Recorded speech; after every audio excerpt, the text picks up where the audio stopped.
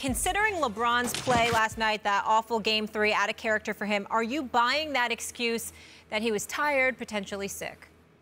Well, I'm not buying an excuse that he was tired. If he's sick, he's sick. I'm certainly not going to question that. You can be sick. You can be fatigued. And if you're alluding to him being tired because he was sick, that's entirely different than you being tired because of so much mileage on your body and the minutes that you're averaging. He averaged 37.5 minutes this year. We understand that. Last year, he played in 21 NBA playoff postseason games. This year, at the most, he'd probably play in about 19 because he's at 12 now. And so ultimately, when you consider the rest, you sweep the Indiana Pacers, you sweep the Toronto Raptors, you find yourself in this series against Boston where you'll likely take them out in 5 games. The requisite amount of rest that he's had in this postseason, I think, spans in excess of 24 to 25 days. Considering that, I don't want to hear fatigue. No excuses.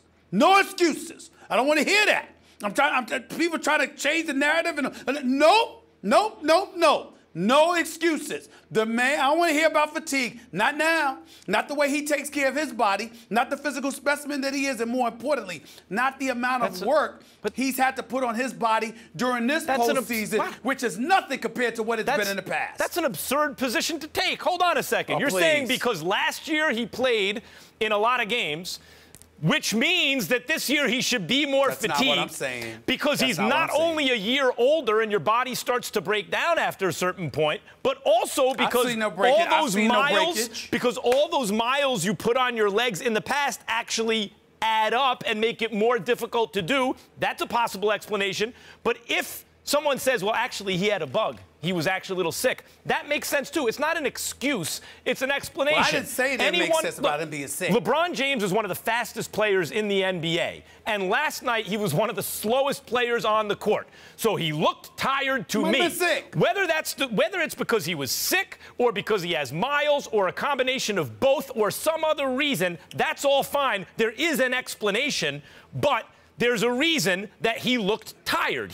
Something was affecting him physically, I have to believe. Sick is a good enough explanation for me. It doesn't help that you cite the stats. He's played in so many games through the years. That doesn't mean he should continue to be able to do that forever. It means eventually it's going to catch up to him. I can cite that when 4 days ago we weren't saying any such thing. It catches up. Well, off a long rest. It's 4 days? Off a long rest. They had a week off. The Cavs with a week off. LeBron is excellent. As he plays more and more, he's a little less excellent because he's old. Please. That's ridiculous. I think you're doing a fine job. 4 days ago. I didn't feel the need to jump in. I thought you were doing a commendable job. I'm not being patronizing. I think this is an example of Max being too smart for his own good. I mean, yeah, right, the minutes are there. LeBron is playing an incredible amount of minutes. By the way, in the playoffs, it's up from that 37. It's up above 40. But you can look at all that evidence, Max, and what are you using it to explain?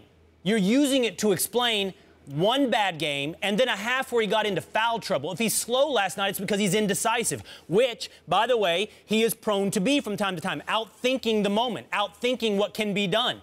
He was not, I have to set aside the sickness, just like Stephen A. If Richard Jefferson says he's sick, then I got to consider the fact that he could have been sick. But some mileage buildup, some physically being tired and therefore compromising his game, I think you're taking a misdone. You think it's ever going to happen? I think, well, yeah, but that's not the debate. But it's not going to happen now. In other words, it's going to happen at some point. You just dispute that it's happening now, potentially. Just because something can happen and perhaps even will happen in the future does not mean we've arrived at that moment. Maybe not. This is a hard lesson, seems to be, whether it comes to Tom Brady or LeBron James. Well, just because it might doesn't mean it is. It not might. It will certainly happen to everybody. It's the law of entropy, Will. I mean, this is but that's not. There's an aging process. The world will entropy. Systems tend to be breaking apart. Entropy.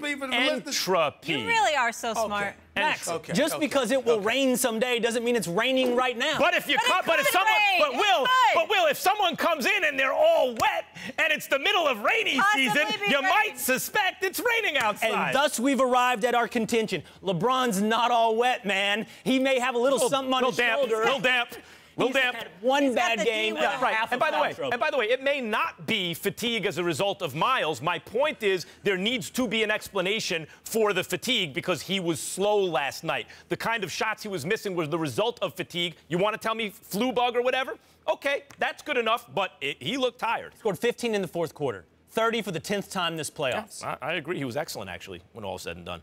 When all said and done, the end of the game. So he's doing something. 7 straight games at 30+, okay? He's flat out balling. You're 4 days removed from talking about his greatness and how it compares to his airness and all of this other stuff. And over the course of 2 games, your explanation, did you see him? He looked old. What I said going into the game. At the court up to Max, that's what you want to do? Let me just remind you what we said going into this game. We said we both expected LeBron to have a huge game.